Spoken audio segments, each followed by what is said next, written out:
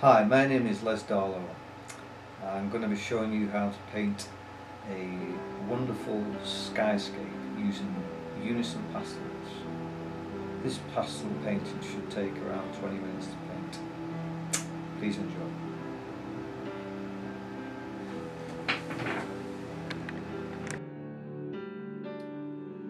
The first stage is to block in the sky with three blues.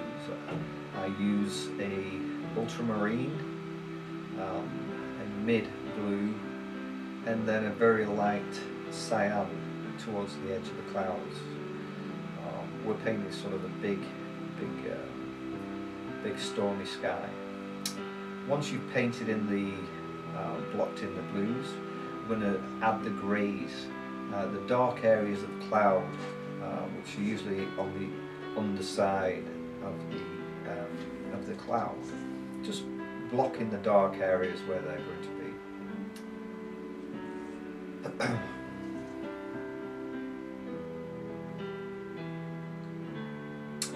be. Blend in the blues of the sky so it creates a smooth finish to the sky.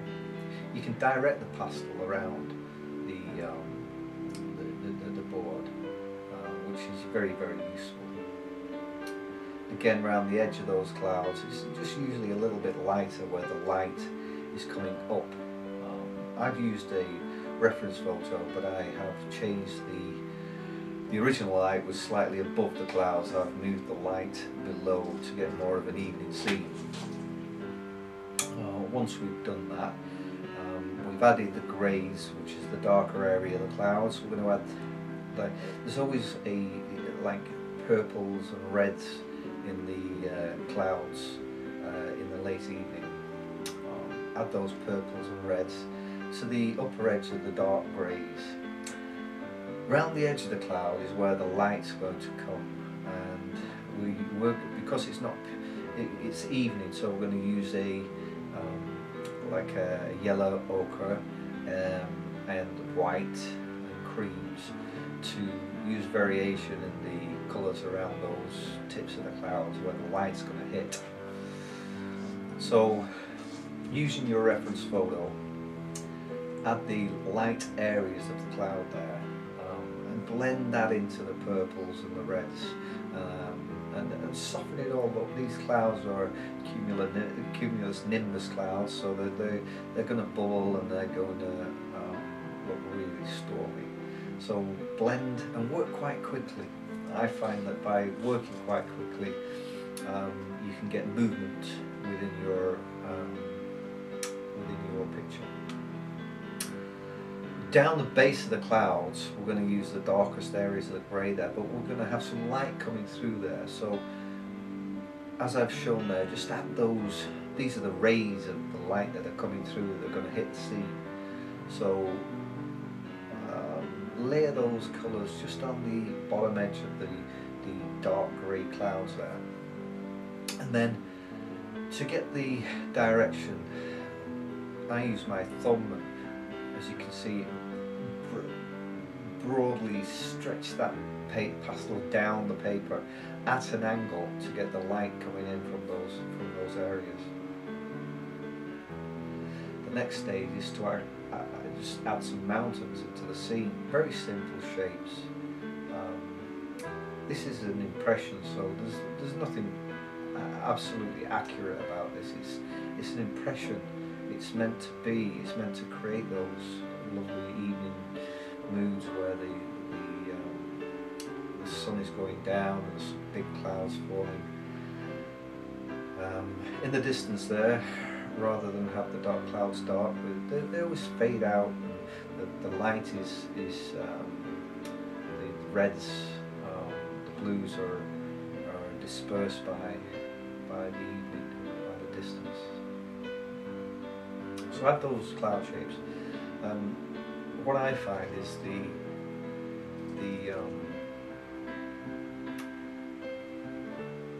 the composition is designed around drawing the eye into the painting. So just bear that in mind, and have those lovely flows of of cloud, shapes, colour, moving and bringing the eye into the painting all the time. When I put the mountains on here, I'm sort of just, again, using my thumb to shape the pastel, to shape the mountains, to add paths and direction to the rock formations on the mountains.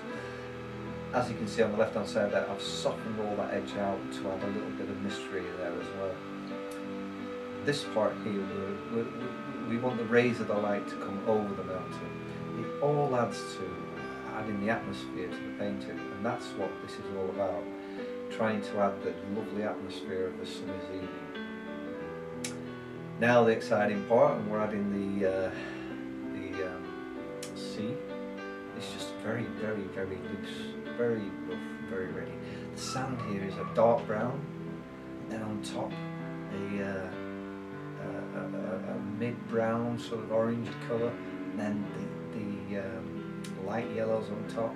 We just get that lovely sandy colour, and it's all direction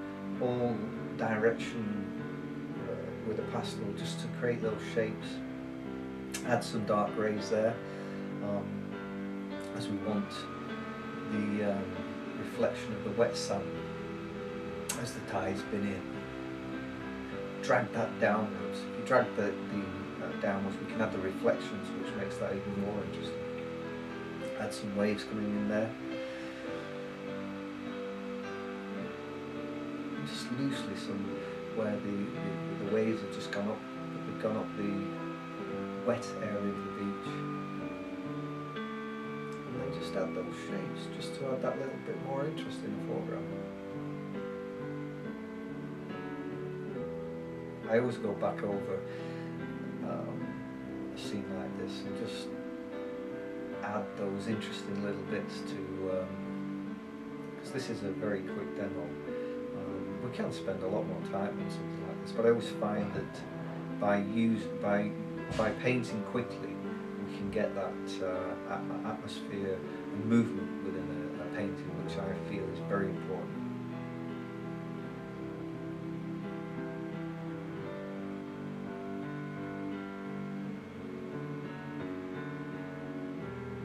It's all about balance in painting. Little touches now. We're going to add some rays of light coming out from behind that cloud. Just clean fingers and drag upwards to give the lovely rays of light. Soften it.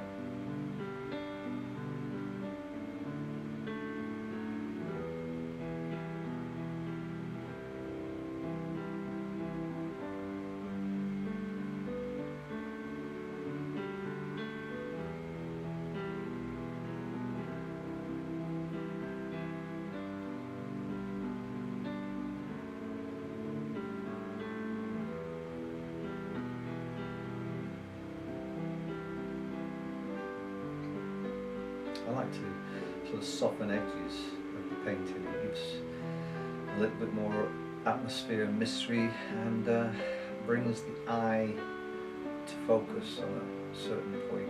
I'm just adding a little bit of detail here, and just something to break that up there. So I'm just going to put a little flag in the distance with a little red flag on there, a little white flagpole, with and then a couple of figures walking down the beach. Tiny there, again, just to bring out the dimensions of the painting. Some little gulls in the distance there. Again, you can direct those into the painting to bring the eye in again.